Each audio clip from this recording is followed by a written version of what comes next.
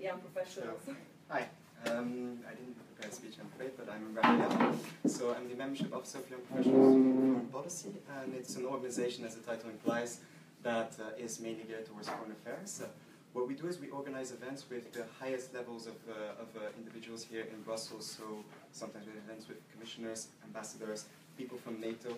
So if you're interested in foreign policy, this is really the organization to join. Apart from that, we also organize a lot of networking events where you get to meet some very interesting people that are passionate about foreign policy.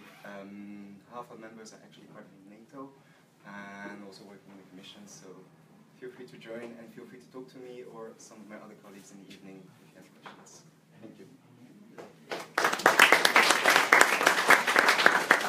The other activity of this evening is a kind of speed dating or speed networking with people who have already completed their traineeship at European European institutions or something that is related to the Eurobubble. And one of the speed daters or speed networkers will be Marco Ricorda, who is a really special social media figure of the Eurobubble. Yeah. In fact, it's impossible to define him, but maybe he can do it better than I. And he also will say a couple of words about how to succeed in Brussels, because he's doing it very well. Usually it's the guy with the beard. No? Come closer, please, because I mean you're so far away and we have to network. And what I'm going to tell you also relates to distance. Come on, come on, come on. Seriously. Now, you got KBC, you got Young Professional Foreign Policy, you got people that are going to help you with the CV. That's amazing. I mean, I wish I had these 8 years ago when I came here. Right? It was just like a big learning curve. But what I'm going to share with you is the hard part. How many of you are trainees, like that just joined? How many of you want to stay here? Most of you. Most of you. I hope that those who want to stay are ready to play a game, because getting a job here is a game which is not for everybody. This is what I wrote in my blog, and this is why these people called me. What I'm saying is that if you have a vocation for international relations, for politics, for networking, for being visible on social media, for talking about content that relates to the European Union, Brussels will welcome you with open arms. It is the place for you. If not, go somewhere else. Look outside. Go somewhere else. If you want to have a comfortable job and accommodating life, I don't think this is the place where you can build this kind of career. What I'm going to share with you is your work is what you do, usually between 9 to 5 in our business. But then your career is what you do after that and outside of that sphere. I see you're very scared, so I'm not going to continue. Check up with me later. Yeah? I think it would be better if you continue. Yeah. Yeah, just to ease your mind and heart, yeah. Okay, okay, okay. Go home. Now, Mark Zuckerberg said something very important a few days ago, something that defines the difference between institutions and businesses, mainly digital businesses. He said, we tend to overestimate what we can do in 2 years, but we underestimate what we can do in 10.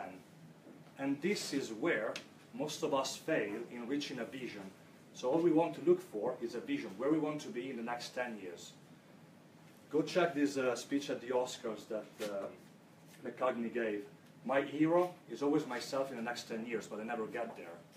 Now, whatever you want to achieve, whether it is a job, whether it is a position, whether it is management, whether it is volunteering, whether it is fighting for a cause, my advice is think about that and play these scenarios backwards, okay? Because where we fail is the lack of patience. We see, oh, I've been doing that for a year, it's not working, I leave. I've been doing that for 2 years, it's not working. You've got to think on the long term to get to that end goal. I've been here 7 years, I signed 12 contracts. I was fired, I was rehired, but what didn't stop me was this vision. I want to get somewhere. I mean, I'm not sure I can give much inspiration. I still share my flat, I don't have a house, I don't have a dog, I don't have a car. but people found some inspiration in what I wrote. And I hope I can give you some more advice later on. Agnes, is it okay? Yeah, for sure. She's Thank the you boss very much. here. So if you are interested, more good advice, or maybe bad, I don't know, from Marco, you can join him at Speed Networking at this place. In fact, we have so many other people who are still on their way to come here. As you can see, they are, you know, so busy and important, working a lot, so they couldn't have arrived yet. But I think at 8 we can also start with speed dating or speed networking. So at 8 I'm gonna, you know, click again my marks and tell those who are interested to please come here and start this game with people who already work at the European Parliament, European Commissions, and we have also some surprises. So I encourage everyone to come and talk to these people. Just a couple of words about ourselves, because we, the Center for European Progression, we would also like to contribute to your successful life in Brussels. That's why you can find us on the corner where you have in fact registered. And if you have any questions related to life in Brussels, we are there to help, or any other that pops up in your mind, please feel free and talk to us. Maybe we can also give you some good advice about career building and networking. So thank you very much. Enjoy this evening.